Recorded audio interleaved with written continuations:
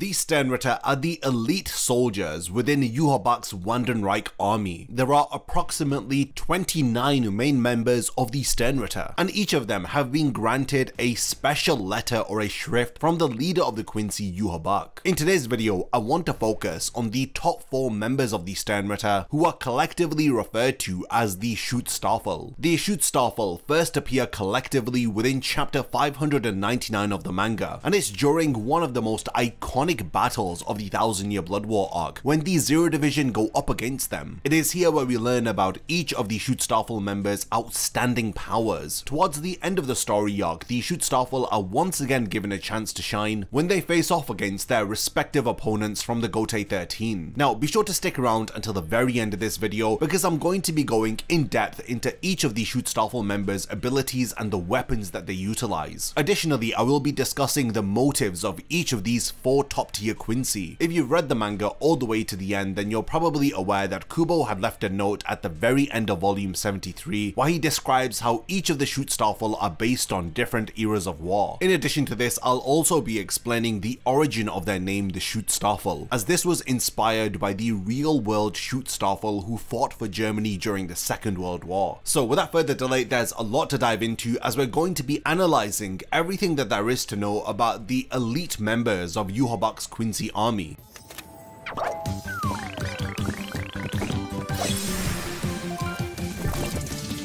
Discover the Undead Collection and be amongst the very first to join us on our journey over at getsuga.com.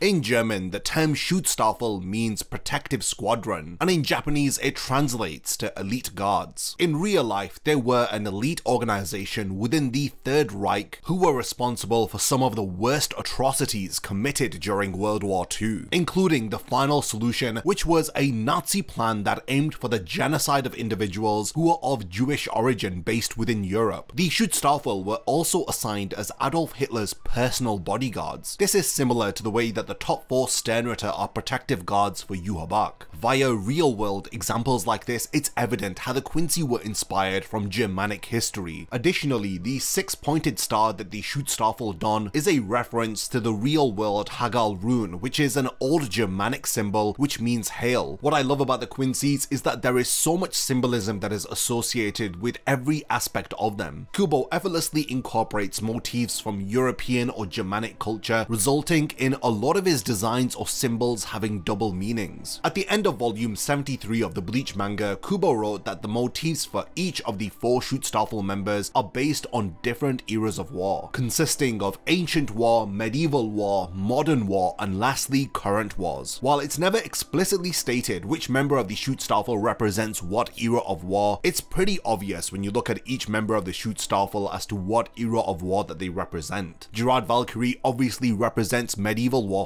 given his Nordic appearance and the fact that he refers to himself religiously as a noble warrior of God. Pernida most likely represents biological warfare, with some of these biological weapons stemming from the ancient era. This represents bioweapons, which consist of living organisms like fungi and bacteria. These microorganisms have the ability to harm animals, plants, and even humans by infiltrating their bodies. This is similar to how Pernida's nerves infiltrate the bodies of his opponents, which allows him to take control over his opponent and to evolve based on the skills and knowledge of the person that he has targeted. If you want to get really scientific about it, this is similar to horizontal gene transmission, which is the primary mechanism that bacteria use in order to develop antibiotic resistance. Askin Naklavar most likely represents chemical warfare, and he is based off of the current era of war. His shrift ability, the death dealing, involves utilizing toxic substances in order to harm his opponents. This is reminiscent of the Vietnam War, where gas bombs were frequently dropped in enemy locations, with an example of a gas bomb being Agent Orange, which was a herbicide mixture which was used by the US military during the Vietnam War. Now lastly, we have Lil Barrow, who is based upon the modern era of war due to his use of artillery. This of course is the way in which wars are mostly fought within the current era, with most militaries utilizing sophisticated machine guns as well as drones that have artillery attached to them. So I want to go over each of the individual members of the Schutzstaffel, and first up we have the leader of the group, Lil Barrow. He is referred to as Sternritter X, the X-Axis, and during his battle against Shunsui in chapter 656, he reveals that he was the first ever Quincy who was granted power by Yhwach'S. Lil is incredibly arrogant, as in chapter 646 he refers to himself as His Majesty's greatest champion, as he believes that he is much more than just an ordinary man, as he genuinely thinks that he is a god. We first see Lil Barrow in chapter 599 of the manga during the fight against the Zero Division. Within the anime, Lil actually makes his first appearance when Yhwach'S anoints Uryu as his successor within episode 14 of the 1000-year Blood War arc anime. When the Schutzstaffel arrive within the royal palace, Lil Barrow immediately shoots Senjumaru in one of his most merciless one-shot kills, as she appears to have a massive chunk taken out of her head following the attack. Lil Barrow is rarely ever seen without his rifle, as he perfectly represents the modern era of warfare. He also uses weapons like the Holy Arrow, which are weaponized projectiles that are formed from spirit particles, and they are fired from a holy bow. When he is trapped within Kiryo's Cage of Life, Uetsu Nimaiya battles against each of the Schutzstaffel, as he cuts down Gerard and manages to even dodge several bullets from Lil Barrow. Now after Nimaiya cuts down Lil Barrow, the latter is revived by Yhwach'S Ashwalen, as Hashward explains in chapter 604 that Ashwalen absorbs energy from the Quincy who were judged to be unnecessary, and it sends it to those who need it. The large sniper rifle that Lil Barrow wields is in fact called Diagram. He uses Diagram against Nimaiya in chapter 604, and following being revived by Ashwalen, Lil Barrow is now able to fire stronger bullets which are able to pierce through Nimaiya effortlessly. The bullet-shaped holy arrows that Lil fires via his Diagram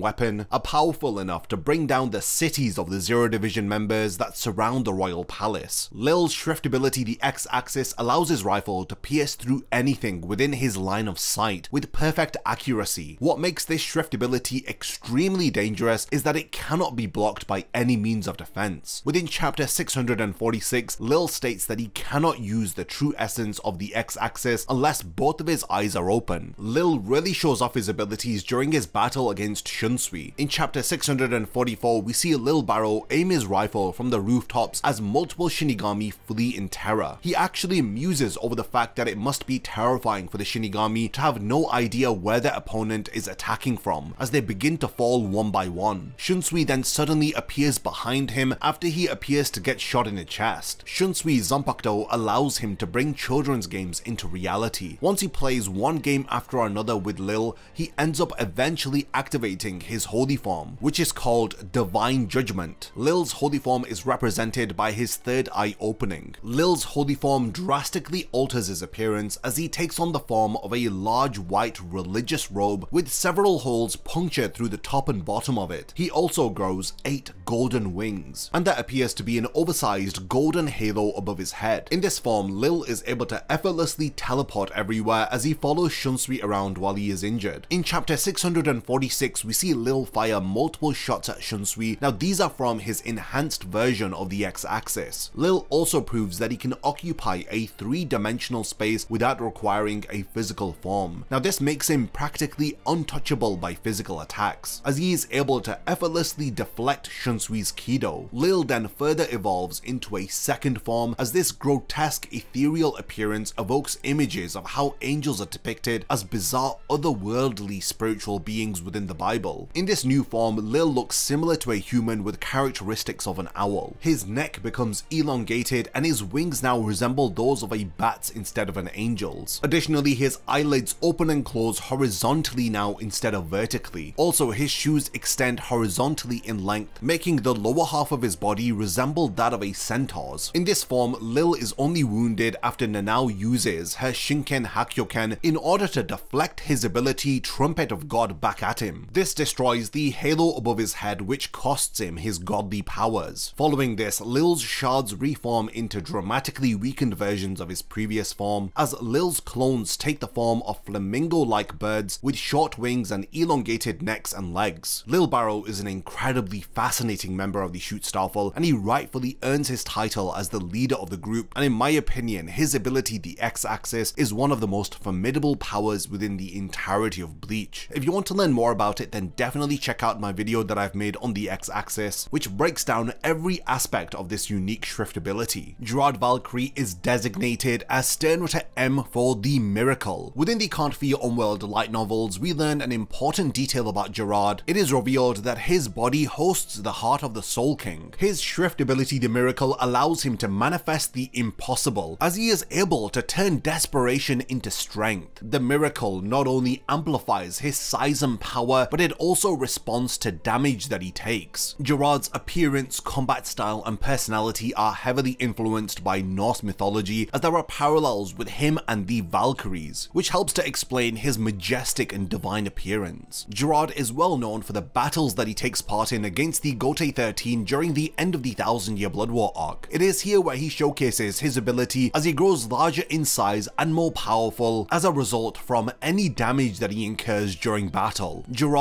is driven by his incredible loyalty to Yhwach'S, and his holy form called Authority of God allows him to fire blasts of energy from the tip of his spiritual weapon Hoffnung. Now these blasts are powerful enough to level down entire city blocks. It's for this reason that Gerard's special abilities are referred to as being hope-infusing. In chapter 668, Gerard uses the Miracle in order to manifest the hopes of his allies into Hoffnung. When his powers are activated, Hoffnung becomes unbreakable and it reflects back any damage that it takes back onto his opponent. When Gerard's body is destroyed by Byakuya's ability Ika Senjinka, the Quincy recreates himself, but he appears to take up a second new form, as his face takes on the form of a knight's helmet with two spikes on his shoulders. He also appears to no longer have any clothing, and he appears to have golden energy patterns along his waist and his shoulders. Hitsugaya calls Gerard a monster when he sees this second form. Now, despite Gerard eventually being defeated, his presence within the story leaves an unforgettable mark. A lot of fans have questions about the nature of his power and this whole concept of miracles and how it works within Bleach. Gerard's character embodies the themes of war, honor, as well as the ideas of hope and despair via his miracle powers, as he is able to turn despair-filled situations into something hopeful for himself. Gerard is one of the key members of the Schutzstaffel, and he's a major figure during the 1000-year Blood War arc. And honestly, I'm really looking forward to seeing how his role will be expanded within the anime in Core 3 and 4. I do have a standalone video on the channel where I speak about Gerard's Shrift ability, the Miracle, in great detail, so I highly recommend that all of you go and check that video out. Sternritter, C the compulsory Pernida, truly stands out amongst all of the Schutzstaffel members. This Quincy is no ordinary individual, as Pernida is in fact the left arm of the Soul King, and he embodies the concept of progress. This is in contrast to Pernida's counterpart Mimihagi, who embodies stillness. Unlike the other members of the Sternritter, Pernida's terrifying ability, the compulsory, was not granted to him by Yhwach'S, but was in fact an inherent power that he had received from being the left arm of the Soul King. With the compulsory, Pernida is able to extend its nerves and infiltrate and override the nervous system of his opponents, allowing him to twist and contort his opponent's bodies to his will. It is truly a gruesome display of power, which essentially lets him grind people down into paste by twisting their bodies repeatedly until they die. Pernida's battle against Mayuri showcases the depth of his Shrift ability, the compulsory. Beyond just manipulating living tissue, Pernida can extend the influence of his power to inanimate objects, going as far as to reshape the entire battlefield with the extensions that reach out from his body. The compulsory proves to be a very resilient ability, as it allows Pernida to control his severed limbs, allowing them to grow into clones of himself. During Core 2 of the 1000-year Blood War arc anime, we learned that over 1,000 years ago, Ichibei had personally visited the human world in order to speak with Yhwach'S in order to form a truce between his Quincy Empire of Light and the Shinigami. Ichibei had brought with him the left hand of the Soul King, which was infused into his body as a precautionary measure for their meeting in case things started to fall apart. Now, predictably, as the conversation started to get heated, defeated fofollowing Yhwach refusing Ichibe's proposal, it leads to him then activating his ability the Almighty. But Ichibe then summons the left hand of the Soul King as he attempts to kill Yhwach, but with his power the Almighty, he is able to hold down the left arm of the Soul King by using his Quincy defensive ability Bleach. The left hand of the Soul King responds by possessing Yhwach and binding his ability to use the Almighty. Ichibe then informs Yhwach that his power the Almighty will remain unavailable to him until he dies. Now, sometime following this altercation, we don't know how this happens, but the left hand of the Soul King would gain its own sentience and it would end up becoming a Quincy Sternritter within Yhwach's army, and it would go by the name Pernida. At some point following this, Pernida would join into the ranks of Yhwach's personal guard, the Schutzstaffel. When Pernida engages in battle, its physical form evolves as it reveals itself to be a monstrous creature which looks very different from its initial cloaked form. Pernida's true form is a giant left hand with chains between the fingers and an eye in the center of the palm. Pernida's holy form, which is revealed within an anime exclusive scene, grants him 2 wings which give him the ability to fly, and he is able to use his wings in order to grab and attack his opponents. Despite the incredible strength of Pernida's powers, they do in fact have some weaknesses which Mayuri is able to exploit. These weaknesses stem from Pernida's nerve-based manipulation. The compulsory can be countered by in turn exposing the nerves of Pernida, which will cause it intense pain. In chapter 643, we learn that Pernida's nerves can also be forced out of her body by a concentrated amount of Reiatsu. Pernida's ability to adapt and constantly evolve based upon the bodies that he infiltrates with his nerves results in him being a very formidable opponent, as he truly embodies this theme of progress within the abilities that he possesses. In summary, Pernida is a fascinating Quincy with a unique origin story. There is definitely a lot more about his character that we don't know about, which is going to be revealed via more anime exclusive scenes in Core 3 and 4, and I'm really looking forward to learning more about this member of the Schutzstaffel in particular. Now, the final member of Yhwach's elite guard is Askin Naklava, who was given the letter D as his Shrift ability, standing for the death dealing. Askin has a pretty distinctive appearance, but he is humorously compared to Aizen, as there was a lot of confusion when the 1000 Year Blood War arc anime had released its first few trailers, and fans were confusing Askin for Aizen. This is why Askin is labeled by fans as a budget Aizen. Via Askin's character, we learn about several different other Quincy, like how Askin explains that Lil Barrow is the leader of the Schutzstaffel, and how he reveals to us the true origins of Pernida and Gerard within chapter 656. He also is the one who informs Urahara about the 5 special war powers in chapter 662, and he also makes some comments regarding Gremmy's powers in chapter 575. Askin's journey from being a standard Sternritter to then being promoted as a member of the Schutzstaffel is mostly credited to his survivability. This is a trait that had caught the attention of Yhwach. His ability to death dealing allows him to manipulate the lethal dose of any substance within his body. This is a power that he can extend to affect his opponents in devastating ways. Now, his Shrift ability is not just about inflicting death onto others, but it's about being on the brink of death, and it's similar to how Askin loves to dance on the razor edge between life and death, and he manipulates this fine balance to his advantage. His proficiency within battle is first demonstrated against Uetsu Nimaya, where Askin's tactical skills and the versatility of his moveset are on full display. By manipulating the lethal dose of blood within Nimaya's body, Askin proves that he can virtually transform an opponent's strength into their weakness. During this battle, we also learn about the resilience of Askin, because even after he is fatally striked by Nimaya, he still survives and demonstrates how he can adapt for any battle scenario thanks to the unique qualities of his Shrift, the death dealing. Later in the story, when Askin battles against Urahara and Yoriichi, he shows us the extended range of his abilities via his Poison Bath and Gift Ball techniques. Gift Ball involves Askin throwing a small-sized, slow-moving ball of poison towards his opponents. This ability is strong enough to make individuals like Grimmjow collapse upon making contact with them. Poison Bath involves Askin creating a large circle on the ground, as he has control over anyone who steps within the radius of this circle. He can effectively lower their resistance to any substance, such as reishi, as he can literally make them be poisoned by high amounts of whatever substance he chooses. Askin's holy form, called God's Taster, amplifies his already incredible abilities, granting him not just enhanced offensive capabilities, but he can also create a poison realm which he can trap his opponents opponents within, and even use a power called Gift Ring, which he can wrap around his opponents, as it allows him to concentrate the powers of his Shrift the Death Dealing into one focal point on his opponent's body, causing an instant death of that area of the body. Askin demonstrates this in chapter 664 of the manga. As an individual, Askin doesn't have blind loyalty for Yhwach, but instead he is genuinely curious about the world that Yhwach wants to create. This of course is a world which is devoid of the concept of death. This adds a layer of depth to Askin's character which is missing from the other members of the Sternritter, who for the most part blindly follow Yhwach. Despite his very formidable abilities, the death dealing does have its unique share of weaknesses, like if Askin's opponent is able to remove an element from their body that Askin is manipulating the lethal dose of, then his opponent can effectively lower the concentration of that substance so that it returns back to being below the lethal dose. The death dealing allows Askin to build up immunity to specific elements like an opponent's reishi, thus making him immune to their attacks. But if that reishi is even altered slightly, then it means that Askin can be affected by it again. However, this weakness no longer applies once he has activated his holy form. Now, the major weakness of the death dealing is a drug that was developed by Urahara in chapter 662, which he describes as the death dealing vaccine. When injected into an individual's skin, it will allow them to recover from the effects of Askin's ability. Urahara notes how this is still a fairly new drug and the effects of this vaccine only last for about 5 minutes. In addition to these weaknesses, Askin's laid-back nature and his tendency to explain what is going on leads to his opponents underestimating him. But Askin is aware of the fact that he is an underdog, and he takes advantage of this in battle scenarios. Askin is a unique and fascinating character, and one that is a very worthy addition to the Schutzstaffel. I'm a big fan of his personality as well as the unique nature of his Shrift ability, and I'm really looking forward to seeing how Askin's role will be expanded within the 1000-Year Blood War arc anime. In particular, I really want to see an extended cut of Askin versus Urahara, because I think there was so much left on the table with that fight when it comes to the manga, and the anime has a massive opportunity to extend this battle. So this was my summary of the entirety of the Schutzstaffel, explaining what the group is, as well as giving a brief profile of each of its members. As Core 3 of the 1000-Year Blood War arc anime approaches, we are learning more and more about Yhwach and his invisible Quincy empire, and hopefully this video has helped you to better understand the Schutzstaffel and why they are an integral group within Yhwach's army. And they are going to be playing a massive role for the second half of the 1000-Year Blood War arc, and I have no doubt that there are going to be a lot of anime exclusive scenes involving them when the anime returns. We've already seen anime original sequences when the Schutzstaffel had gone up against the Zero Division at the end of Core 2, so you can guarantee that the Schutzstaffel's battles against the Gotei 13 are going to be even more intense and filled with original sequences. So we've now reached the point of the video where I want to hand over the discussion to all of you. What do you think about Yhwach's elite guard, the Schutzstaffel? Did you learn anything new about their backstory, personality, and their abilities from this video? And are you looking forward to more anime original scenes involving them in Core 3 and 4? Definitely be sure to continue the discussion in the comments. I look forward to reading all of your thoughts. And lastly, thank you for making it to the end of this video, and I cannot wait to see you in my next Bleach Explained video.